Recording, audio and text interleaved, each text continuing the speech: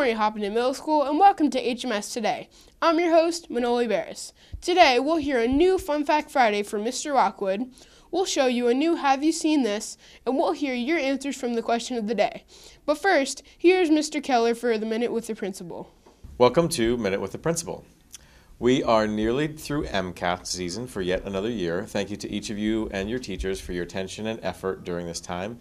Special thanks to Mrs. Ben Bennick, the administrator behind the MCAS curtain. We have just 8th grade science left to go. As you surely know, we have incredible artistic talent in our school, and we're happy to feature it in next Thursday's art show. Congratulations to all of you who had your work selected for the art show, and thanks, of course, to Ms. Zwillinger, Ms. Rowland, and Ms. Brummett for their efforts.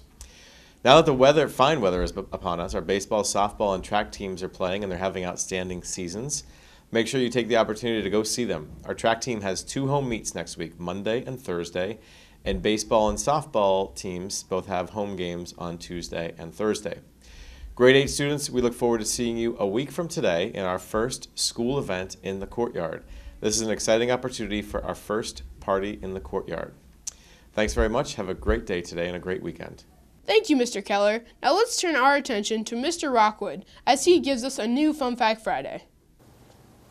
Good morning and welcome to another edition of Fun Fact Friday. Today, we're going to talk about plural forms of animals. And despite contrary belief, the plural form of moose is not meese. But we do have plural forms for these 3 animals here, as well as the collective terms for a group of those 3 animals. So fox becomes foxes, whereas most plurals, you just simply add an S. But in fox, we add an ES. Now, a group of foxes is known as a troop or earth of. Whereas for wolf, to make it plural, we drop the F and add VES. And a collective group of wolves is known as a pack or a herd. And lastly, for goose, to become plural, we change the 2 O's in goose and make it geese by adding 2 E's where the O's were.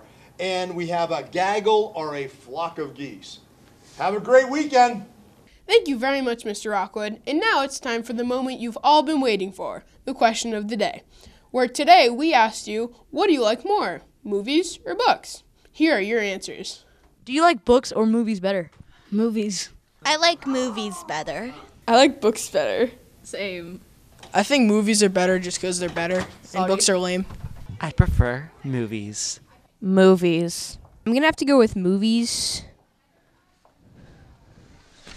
Movies, because they're awesome.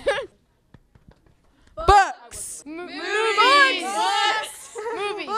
I like movies better than books. Books are pretty weird. I like movies. Movies, because books take way too long to read. Books are disgusting. I say books because movies make me cry.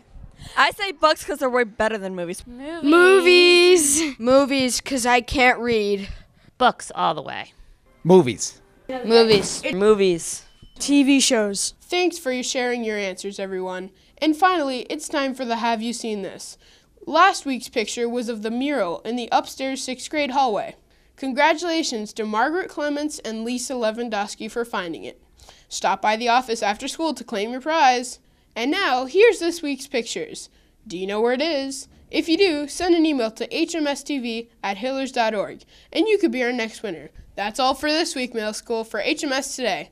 I'm your host, Manoli Barris. Now get out there and study hard.